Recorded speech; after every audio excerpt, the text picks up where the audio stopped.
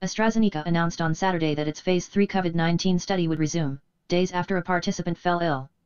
The company said in a statement that the standard review process had triggered a voluntary pause to all global trials on September 6, and that the Medicines Health Regulatory Authority had given the green light to resume the trials conducted through the University of Oxford after reviewing the safety data.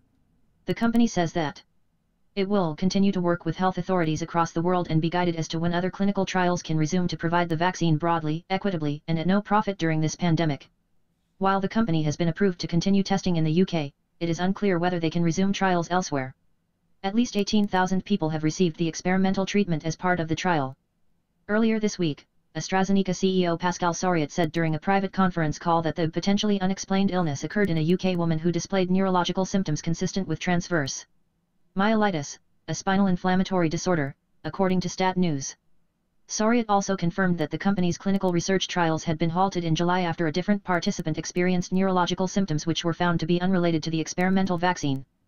In large trials such as this, it is expected that some participants will become unwell and every case must be carefully evaluated to ensure careful assessment of safety, reads a statement from Oxford.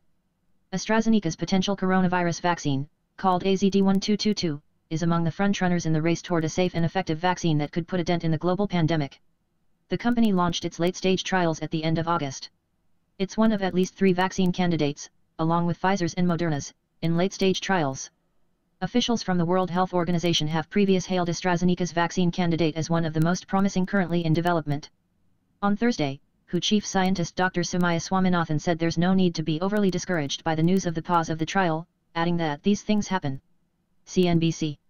I think this is a good, perhaps a wake-up call or a lesson for everyone to recognize the fact that there are ups and downs in research. There are ups and downs in clinical development and we have to be prepared for those, said WHO's chief scientist. Meanwhile, Pfizer/BioNTech announced on Saturday that their Phase 3 COVID-19 trial would increase from 30,000 participants to 44,000, which will allow for the enrollment of new populations.